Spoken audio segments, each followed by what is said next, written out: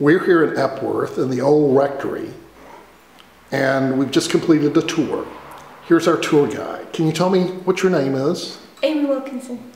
And you live here in Epworth? Yeah, all my life I've lived in Epworth. How did you come to know so much about Wesley history? Well, I'm a Methodist. I've been going to the Methodist church here since I was little.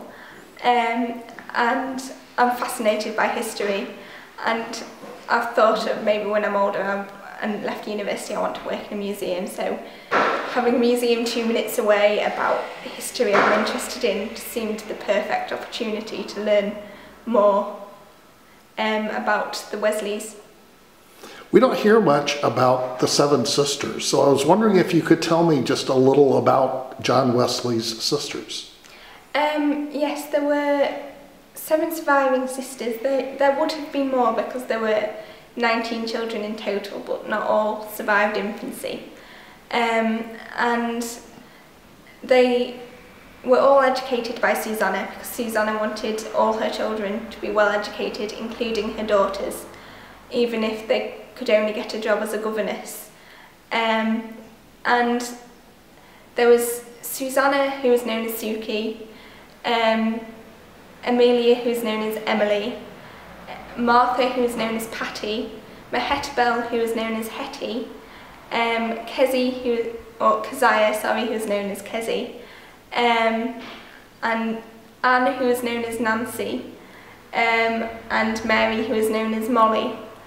And not much is known about all of them. For example, we don't know when Anne, Nancy died or where, but more is known about some of the others. For example, Mehetabel was the notorious mischief maker who fell in love with a man who promised to marry her, but when they ran away to London together he turned out to have given her a false promise, and she had to return to Epworth in disgrace and admit to her father that she was pregnant, and her father had to marry her off as soon as possible to a local man.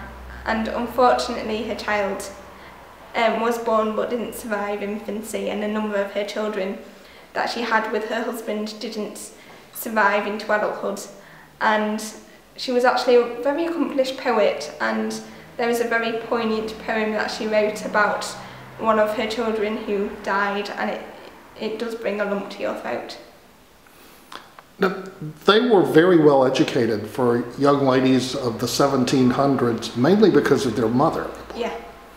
Can you tell me a little bit about what that would have entailed? What was education like for these girls? They wouldn't have been able to go to a formal school or gain a formal education, but Susanna believed they had every right to be educated to some degree, and she educated all of her children from the age of 5. So once one of her children turned 5 years old, they began their school career, and she taught them in the kitchen, around the kitchen table, and they were all expected on their first day of education, which was their 5th birthday, to learn the alphabet, and they also were expected to learn Greek and Latin. And Hetty was said to be very quick at learning and very intelligent, and could read the New Testament in Greek by the age of about 7 or 8. And their day was well structured. They'd have lessons in the morning, a break for lunch, lessons in the afternoon, and the evenings were reserved for religious education. You're so incredibly knowledgeable about the Wesley family. I had one last question I wanted to ask you, and that is, what have you learned about yourself, about your interest from everything that you've done in studying and learning about the Wesleys? What impression have they made upon you?